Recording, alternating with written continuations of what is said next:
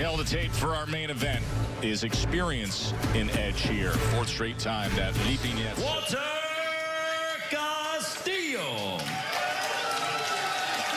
And across the ring, Samurai Lipinets. Fighter chief second. All right, guys, what's in the rules at all times? You must obey my commands. Here and up. Golpes. Aquí. Okay. Touch gloves. Good luck, buena suerte. Joe, did you notice the eyes of Castillo? That's not by accident. Scott could be a problem. 5 years ago this month, he fought Luis Bentenko. Experience reminds me of a fight I trained, Alexander Povetkin, Joe. Also a Russian. To undo the kickboxing as a boxing trainer, what has to be undone? You know, make sure that he understands that it's upstairs that counts.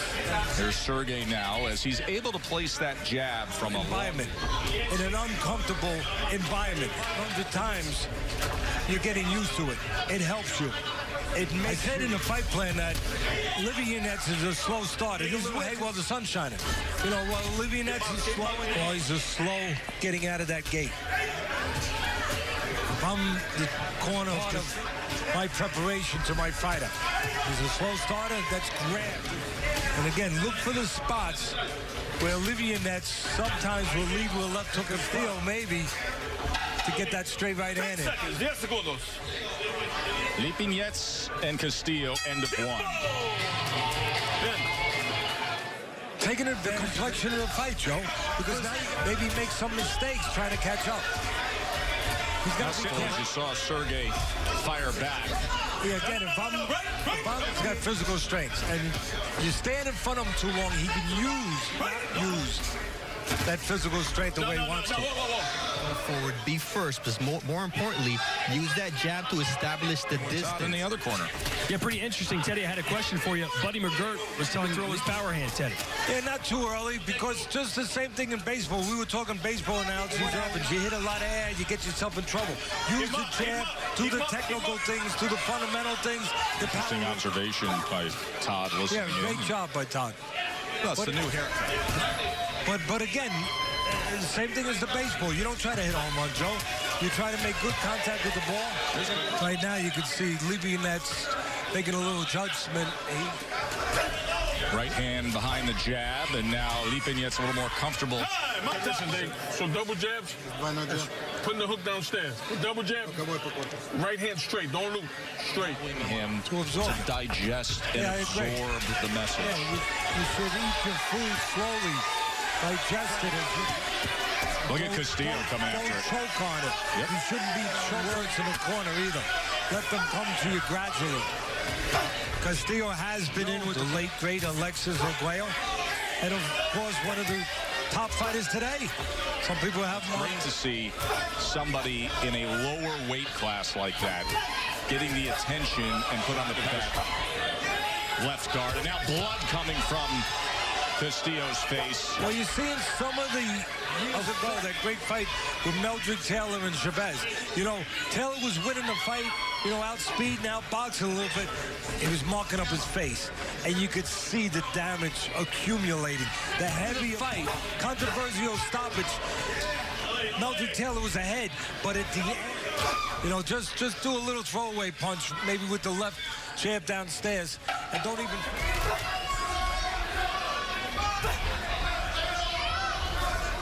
It's an entertaining main event. The jab set it up. Here's the crooked right hand, but it works. And again, the reason it works, Lipinets here in the U.S. and now headlining the nationally televised main event in action here, the PBC on ESPN. Castillo starts off this round with an offensive attack. Landed a right hand to the head in the final line. Now, Castillo's walking a tightrope in this fight. Check in with Bernardo's in the red corner of Castillo. Mono Fernandez was telling Walter Castillo, I want you to... You know, I was talking about and illustrating the looping right hand earlier. A great fight years ago, back in the 80s. Joe, you probably remember. Rocky Lockridge, the Doofus had him. Yep. Main event. Down low, downstairs, do a little shoe shine, and then loop that right hand up top. Likes to do that. Some chopping shots being landed here. Body punch was the only true one to land on that exchange. Just missed with the uppercut, but tagged the belt line, did Lipinets. Now he comes surging, and there's that right hand again. Lipinets again going downstairs. See it. I can see it working in his head. He's looking to set up something, distract Castillo, get his attention down, and then go up. Of Castillo, those punches gradually starting to bust him up a little. You know, it's subtle. You look at Lipinets, physically strong guy, and he is to a certain extent, but he's more than that kind of guy. He's a lot smarter than that. There's blood coming from his left eye. Toe-to-toe. Got that belt line 2 times there. Mike Rodriguez has work to do in the corner of Sergey Lipinets. That is a bad cut. Part of becoming a champion. You know, and our cutman guru, Mike Mascaro, just noted that tomorrow night down in Birmingham, about a 4-hour drive away against Deontay Wilder. He's getting blood tomorrow night as well. Yes, sir. We'll find out how good the job Mike does. Now, Sergey. Mike Rodriguez, what's your first concern when you see a cut on the eyelid like that? Well, you know what it was caused by. If you don't get the bleeding to stop? Yeah, absolutely. Just by the nature of the cut, it could get a little bit bigger. It is pretty deep. It just depends on how much trauma he sustains this round or 2. I will be able to. All right, Joe, plenty of science going on over here in the sweet side. Yeah, it's 5th round, and it's wide open again, and blood is dripping down his face. Yeah, if not, as he said, take more shallow cuts. You start with adrenaline, 100 in there, hold it, get the blood to stop, and then you put either that or Avitine is going to have to be used. And we are past 4 rounds. You know, not real careful with the heads, and there's a nice setup. And split the guard there, scored very well. That cut is flowing. Sure is. By the truck, and once again, why I call for instant replay. Not everybody. Some commissions will use replay. Greg Serb up in Pennsylvania. It makes me bang my head against the wall. To have protection, you not use it. That cut may not matter if Lipinets keeps going like this. Here in round number 6. Landed a good body shot with a hand, and now patiently stalking Walter Castillo. They're looking like wide punches, and they are a little wide from Lipinets. He's getting the right range before he throws them. And every once in a while, a little subtle dip to one side, and then a punch up on the other side. Upstairs now, after going downstairs.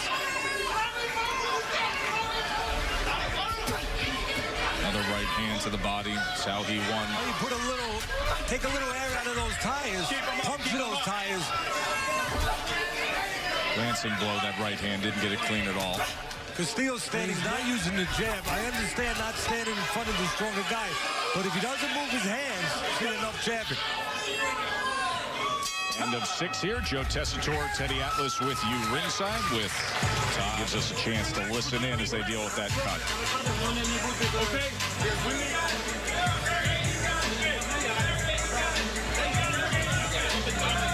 You see the right hand barrage is there. Now we slow it down a little bit more. Now that is clean on that one because Castillo rolled with it. This one didn't ride with it too much. Hopefully not lost in translation. You got caught with that right hand, but now you need to take the initiative in this round. When you're range, mark the distance with the jab and don't let him get inside. Absolutely. You know, he needs to control range. He needs to avoid some of the power shots. Instant offense to keep this strong, undefeated fighter. He has done a good job with the coagulant that he's put in there. But, and quite frankly, Castillo has helped Mike Rodriguez by dropping his punch. Friend, a good fighter. He has been. In the ring. Yeah, but the cut man's friend this time was the opponent. Interesting point, I think. If somebody got the information to Castillo's corner that, hey, caused by a punch, and maybe you could appeal it. Oh, good right hand there. Timed it perfectly. Held on. Chased back to the neutral corner. A lot of time. Couple body shots. Snuck it by this here in round 7. A right hand to the body from Lipinets. You see the strength from the strength of Lipinets. And the point I was making is if Castillo and maybe tries to stop Lipinets. Look at this attack, Teddy. That's it. It's over. TKO Yeah, Lipinets, just two rounds ago, we talked about it, Joe Castillo dropped his punch count way too low. And it can't come, obviously, but if they had gotten it right, and at the end of the day, Lipinets going to win. This thing was going downhill, and he could finish.